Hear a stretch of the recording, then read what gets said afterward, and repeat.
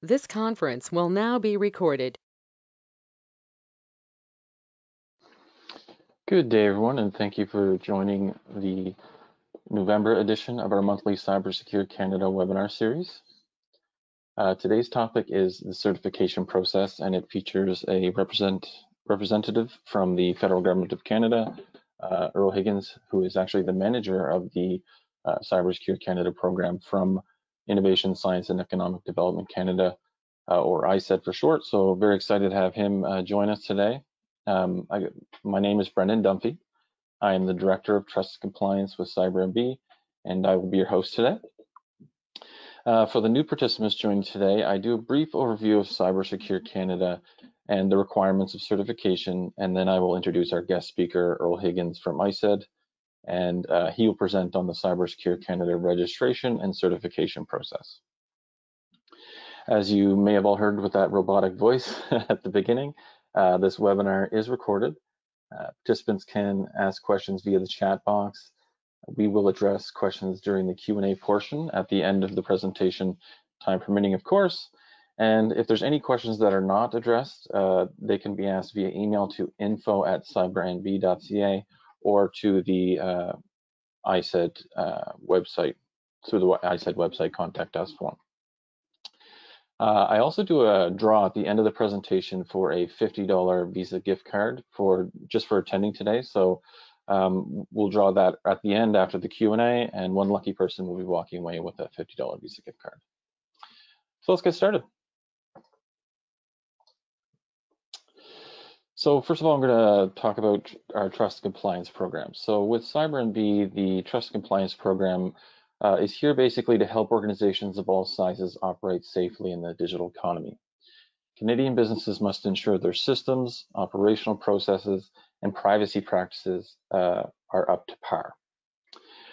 This is especially true for small and medium-sized organizations, which often lack the resources that larger organizations have to continually monitor threats and implement really robust programs. So CyberNB connects businesses with accreditation bodies, certification bodies, and practitioners in order to help them mitigate the risk and obtain required certification.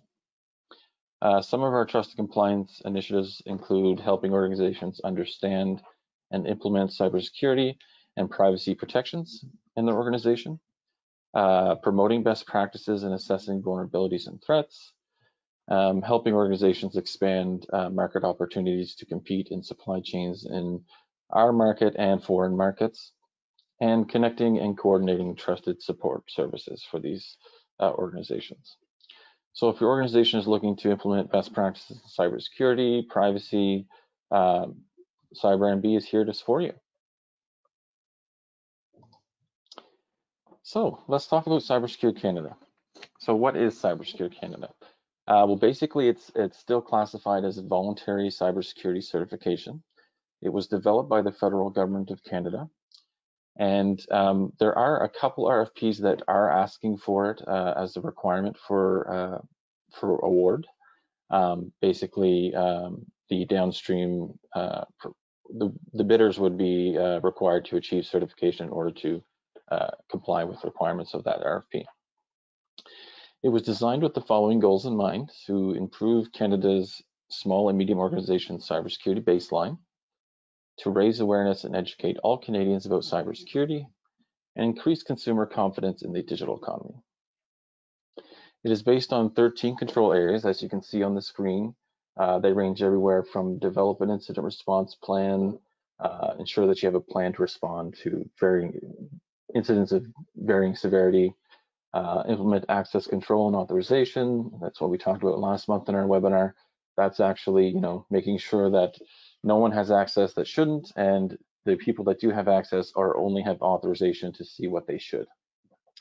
And of course, there's many more with the secure mobility, basic perimeter defenses, and automatically patching operating systems.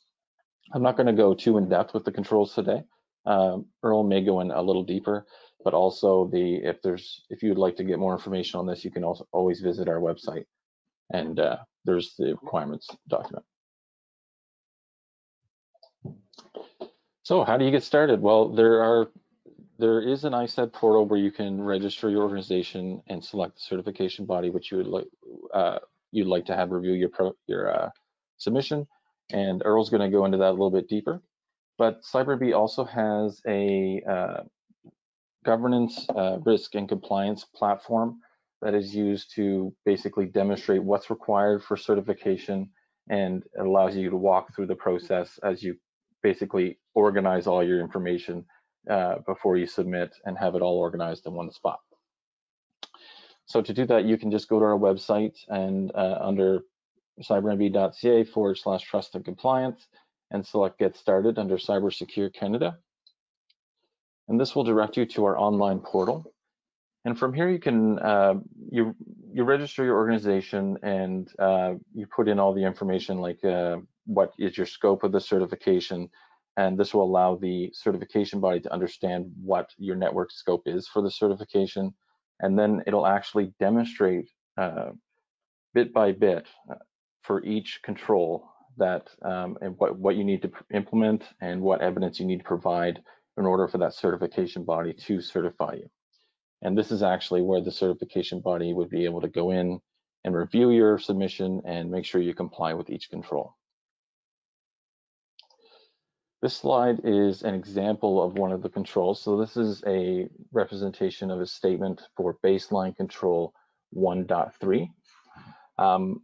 We call them statements basically because by clicking this implemented button here, you're basically stating that this statement is true, that the organization has considered purchasing cybersecurity insurance policy that includes coverage for incident response and recovery activities, or you've provided the rationale for not purchasing one.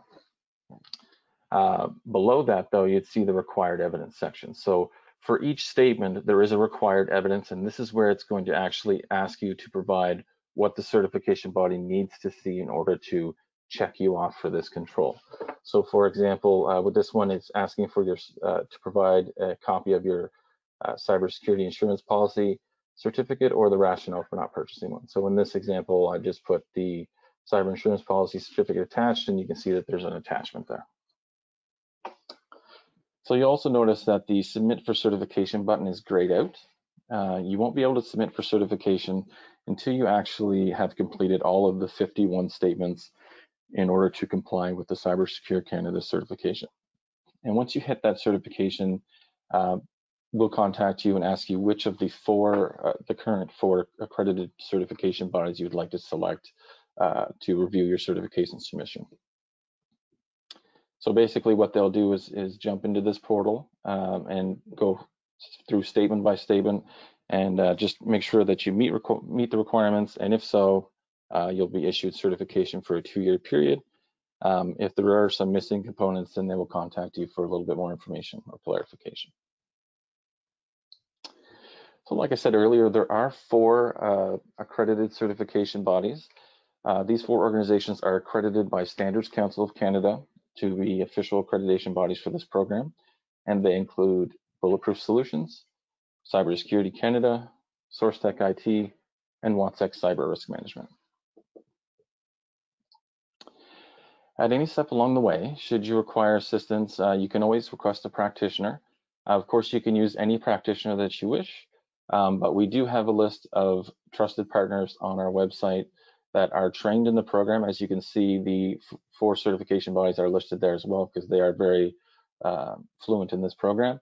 But there are other organizations that are here and ready to assist you if there's anything you need at all. Anything from general inquiries all the way up to complete compliance implementation on your behalf. And I know I've been saying this for a while, the e-learning modules are coming soon. They are very, very close. I don't have an exact date, but they're going to be, I think the development is complete. They're just working through the last final pieces to get it launched on their website. And they are designed, of course, to help organizations understand each of the controls and how to implement them. And the best part is they are going to be free of charge, freely available to anyone. General public will be able to go in and learn more about this certification and how to implement it. So as you know, the holidays are coming up. So the December month is very short. So we're gonna do something a little different for the webinar series in December. We're actually going to be hosting it live from the grand opening of the Cyber Center in Fredericton. So the building is opening on December 3rd, and we're very excited for this. So we'll be presenting live from there. You'll still be able to uh, watch via the GoToMeeting here, but we'll be presenting live from the training center. On December, we're going for the December 3rd webinar. Our topic will be Privacy Bill 64. So this is a new bill that's been launched in Canada, specifically in Quebec, but it will affect all organizations across Canada, of course. And it's going to discuss, how this bill will impact Canadian organizations. When does the bill go into effect officially? What are the cyber requirements, and what are the fines and penalties for non-compliance? So the Bill 64 seems to be very, very close to the GDPR out of the UK. So it'd be a good webinar to participate in, and you should expect to see that invite coming very soon after this webinar, actually, because it is on the 3rd of December. And our partner, Newport Thompson, will be our industry guest speaker, as they are privacy experts. All right, so now it's my pleasure to introduce our guest speaker, Earl Higgins of Innovation, Science and Economic Development Canada, or ISED Canada for short. Earl is the manager of the Cybersecure Canada program and has been involved in all steps of the Cybersecure Canada launch since day one. He holds a Master's of Applied Science in Electrical Engineering from Dalhousie University, and he has over 20 years government experience. He has led various projects on IT development, business development, strategic planning, and program delivery. In his current role, he is leading on guiding, helping, assisting Canadian small business sector to improve their cybersecurity awareness and posture. So with that, I will stop presenting. Earl, I'm just going to make you a presenter just one sec. Sure thing.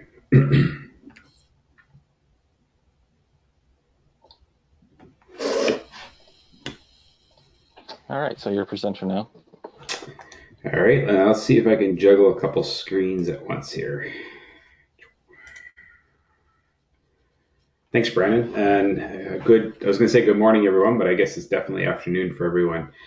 You should be able to see my slide now, Brandon, just to double check. Yes, sir. Good. So thanks to Brandon, he's actually stolen half my presentation, which is great. So I don't have to go through it all and explain everything to everyone all over again. And I can prove it because similar slides, same sort of stuff, which is great. My privilege today is to kind of provide an overview of what Cybersecure Canada's certification process is.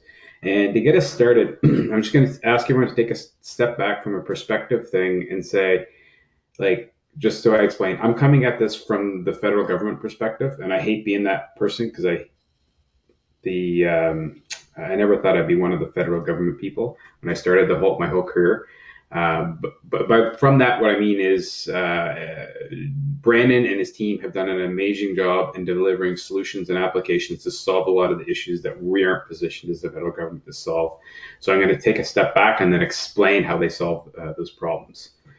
So from a certification process itself, the way it works for Cybersecure Canada is that we consider ourselves the enabler of the program. We actually don't run the day-to-day. So fundamentally, we set up the program, we've set the requirements in place, we've put in place the framework for organizations to become accredited certification bodies, and we offer a service to facilitate connections so that certification bodies can actually engage with clients and certify organizations. From our perspective, there's basically two paths for an engagement. Organizations like yourselves can engage through our website and use our online application, which I'll show a portion of shortly, to connect to a certification body in order to start the discussion on how to get certified. During the certification process, so sort of step 4, the federal government's out of the picture. We are not involved in that process. We don't see anything. All we do is facilitate the front end, and then once someone is certified, we are notified by a certification body and then award use of the official mark. So it's really a facilitated process. The second path for certification, and this is where CyberMB's excellent tool comes in, is certification bodies can reach out, identify, connect, find leads any way that they want, and they can inform us on the back end. So the great thing about CyberMB is they have their own portal. They allow organizations like yourselves to sign up and connect to a certification body, fill out all the information, allow the certifications to happen, and then at the end of that process, the certification body informs us, registers your organization, and then we know about you and award the use of the mark. So effectively what happens is for the second model, the first 1, 2, 3, 4 steps, we as the government have seen no insight to it. We only find out that you're involved when a certification body puts their hands up and say, hey, we've just certified someone, which is great. We're happy about that. That's what we want. We don't want to be an impedance to the process. In fact, what we do is we encourage innovation. And that's the second point I wanted to raise today. As a certification program, well, we have established the requirements that Brandon is summarizing. I believe he's talked about various ones in various monthly presentations. And we set out expectations for certification requirements. We have not mandated every small step along the way on how an organization must respond to show compliance, because there's flexibility that's required. Auditors need the flexibility to examine your organizations, understand your requirements, and make those judgments. So the government's not involved in it. One of the great things about CyberMB's portal is they've figured out a way to create an excellent tool through their portal, which facilitates that process and helps guide your organization through the certification process. And I love it because it takes a lot of that complexity out of it and makes it more straightforward. So I just wanted to highlight that because that's really sort of, sometimes people look at this and go, what's a portal? It's a portal. What's the difference?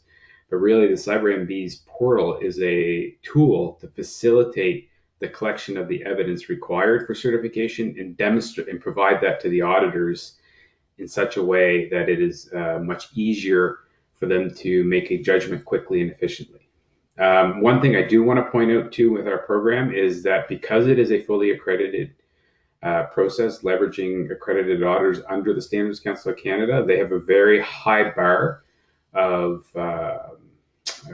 for conflict of interest. And what that means to you as an organization, if you are new and you're trying to understand what do I do, I encourage you to reach out to the trusted partners as identified by CyberMB first, rather than contacting a certification body directly, because ultimately auditors are judges. They make a decision. They don't provide guidance. So it could be quite frustrating if you were to go up to them right away and say, what should I do? Because then effectively they're unable to tell you. Their role is to say, what have you done, and make a judgment for the certification. So per the slide here, so if you look towards step 1 and step 2, if you're new to the process, reach out to trusted partners, reach out to your IT team, reach out to whoever, provide them with the Cybersecure Canada cybersecurity requirements and ask them, how do I achieve this? As a program, we are helping. That's why there's those e-learning programs Brandon has been mentioning. And believe me, we are working quite hard to get them up. I have seen them all, and I will validate they exist. They are real. Really what we're doing is working with our department's team to make sure the platform on which we're hosting them is correctly configured and set up so that everyone can access them, because we ran into some difficulties there. So it really is a technical difficulty for the final step that they were challenged. Once you've completed that certification request, once you're confident you've got the cybersecurity controls in place, then you can do the submit a request for certification. Returning to CyberMB tool, that's an excellent tool to go in there. But by chance, if you do want to go for the federal tool initially, I'm just going to switch my screens here quickly if I can. And I'm going to show you our website, which Murphy's Law bid us today. There should be, let's see if this one works. So I'm sharing just my browser. You go to Cybersecure Canada. On the right-hand side, there is a Get Started. And then right there, there's Get Certified. And also, too, if you're ever curious or want to validate which organizations are the accredited certification bodies, we also list them on our website so that you can contact them directly.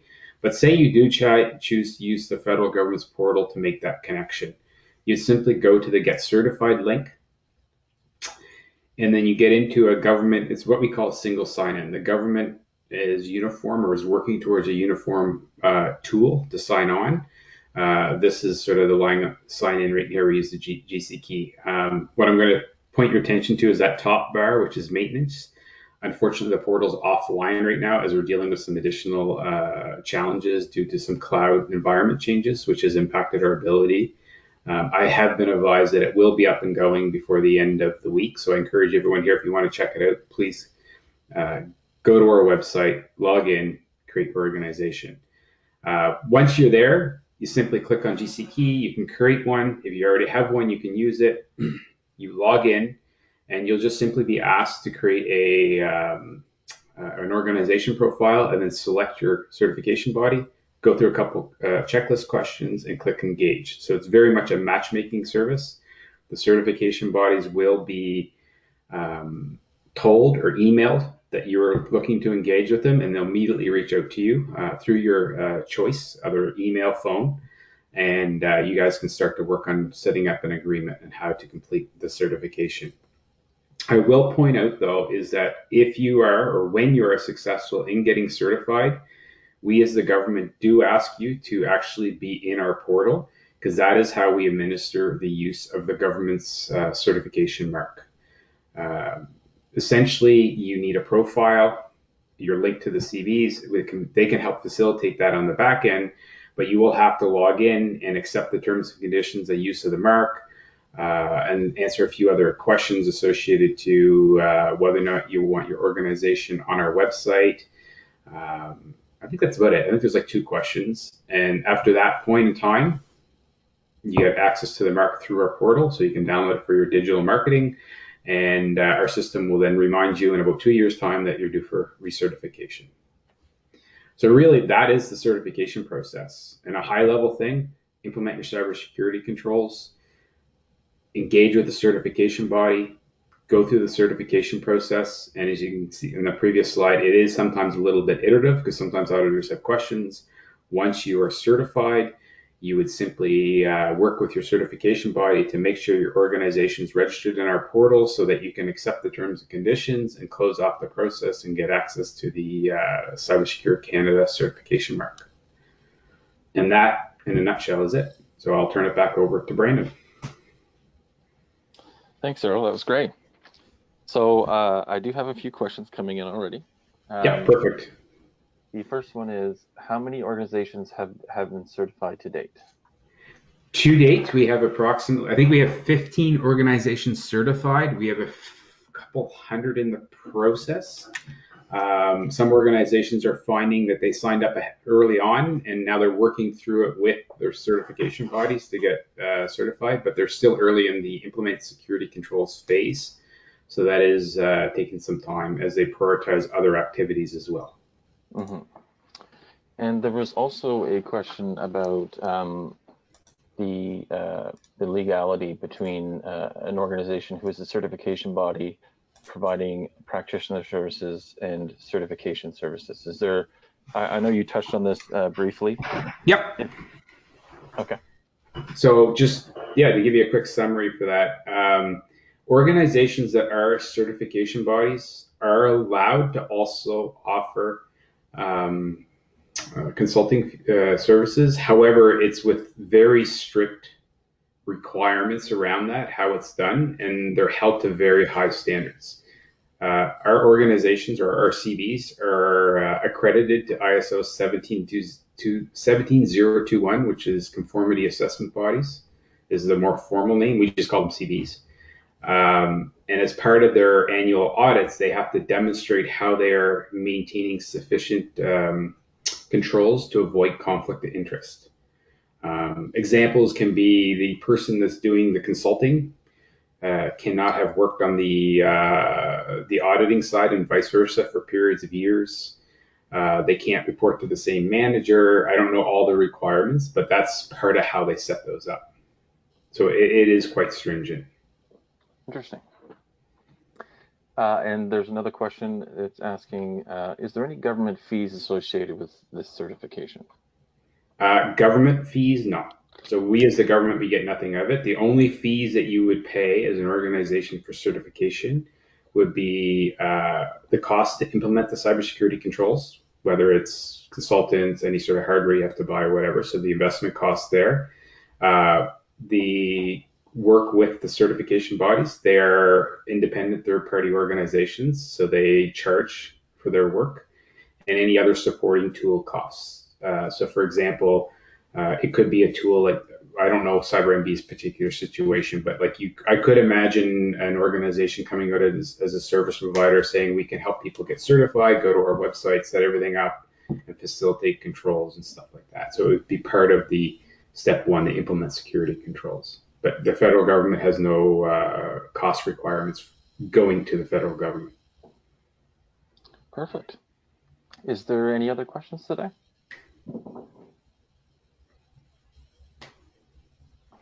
All right. So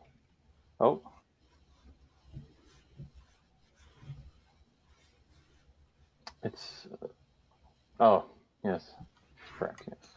All right. So I'm just going to stop recording so that I can draw for the $50 gift card. Just one sec. Oh, there's one more here. Yeah. Is there a fee charged by certification bodies fixed by the federal government, or do we have to negotiate with them directly? You negotiate with them directly. Perfect. All right. So I'll stop. I'll ask one more time. Is there any other questions before I stop the recording? I'm going to throw this slide up, Brandon, just for fun. The program itself, because fees came up, isn't funded. So Cybersecurity Canada isn't funded, but we are working very actively in the background at multiple levels, trying to identify other programs, whether federal, municipal, or provincial, that can and encourage them to make sure cybersecurity investment is part of their funding schemes. So current ones we're working with right now is Canadian Digital Adoption Program through ISED. Some of the regional development agencies have programs underway or are looking to launch them. There's also IRAP, the Canadian Industrial Research Assistance Program. And like I said, we're working trying to identify more. So rather than being cybersecurity, here's the money, it's how can we leverage the existing stuff and increase the awareness amongst government programs that cybersecurity is a worthwhile and ideally a priority investment tool so that they facilitate investment in those areas. Yeah, it absolutely is. All right. Well, if there's no other questions, I'll just stop the recording.